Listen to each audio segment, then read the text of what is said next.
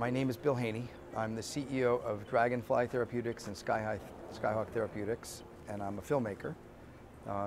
2 weeks ago, we opened a movie at South by Southwest in Texas called Breakthrough that features Jim Allison, who recently won the Nobel Prize in Medicine for his work in launching the field of immuno-oncology, and it's screening here tomorrow night at AACR. Well, I made this movie for a range of reasons, like folks do everything.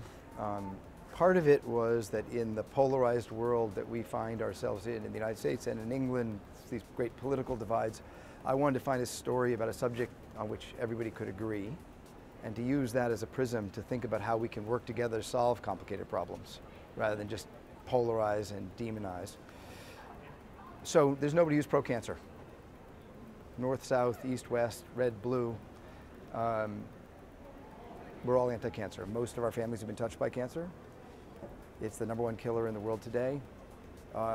So finding someone, in this case Jim, who's had a revolutionary impact on this field, and asking what we can learn from that, not just to celebrate him, but also to think about how we can solve complicated problems. Because for most of my childhood, solving cancer, curing cancer was a throwaway joke line. It's like my mother would say, "What, are you late to lunch because you're curing cancer? Come on, get in here." You know, but in point of fact, for a small number of cancers, for some patients, you know, the immuno-oncology revolution has cured cancer. And so that, the extraordinary personal dynamics, you know, the empathy and humor and grace and charisma and intellectual energy of Jim, and the wonderful team of people he collaborated with to take, you know, the first immuno-oncology drug, CTLA-4, from the lab to patients. That story captivated me, and so far it seems to be captivating audiences. There's always the on-camera and off-camera personal highlights.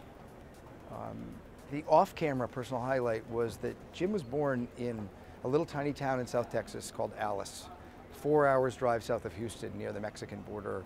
Really hard scrabble, poor Texas even now, and in the 1940s, really challenging place. As part of this film, he returned to his hometown where he had not been in 40+ years. And his experience of going back to his childhood as part of the film, while it's not in the story, you don't see it in the film, for me, watching how moving it was for him to reconnect to his childhood was very touching. And then in the film itself, I think my favorite highlights are Jim playing the harmonica with Willie Nelson on stage at Austin City Limits, because, you know, Jim's life has been, on the one hand, science, and the other hand, music. And he's a harp player, and a blues harp player, and just the sheer pleasure he gets from it is something fun to behold.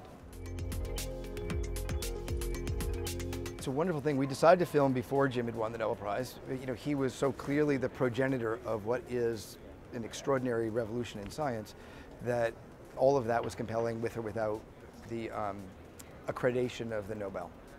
And actually the last day of planned filmmaking was a Sunday morning in New York, and Monday morning in New York he got the phone call that he won the Nobel. It had been something rumored and talked about for years, and I think it had become kind of hard for him in a way. Every year people would say, "You're going to win," and every year he wouldn't. And so I was really happy for him that he won it. I felt it was completely justified. In a way, it justified the work of all the other people who'd been supporters of his, or engaged in the field themselves, or contributed to the field, many of whom I'd come to know through the film, and all of whom I really treasure. So I was happy about that. I have to say, you know, it clearly makes the film more likely to be seen. There are very few films about very gifted scientists, feature-length films. So you see an expositional 50-minute documentary from Nova. But a film in theaters about a scientist is extremely uncommon, and I think it's partially because they're hard stories to tell, and rarely as exciting as this one. And so I think the Nobel, of course, helps us get people to come and watch it, and we're happy about that.